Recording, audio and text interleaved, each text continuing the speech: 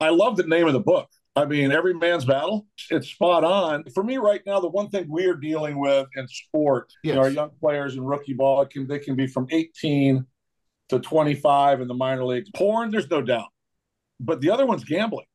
And I'm not trying to take us off Ah, court, but I do believe those two right now are the biggest crushers of young males. I know high school kids at some of the places I go to, some of the coaches call me, they've caught them on their phones betting on the game. And then the porn thing, it's one click, it's here, or you can get click baited, you can get yeah. somewhat fooled into grabbing something and getting onto it. And it's kind of funny because I used to say I'd be the guy that got fooled, but then I'd be fooled for about 5 minutes before I decided it wasn't good to be fooled anymore.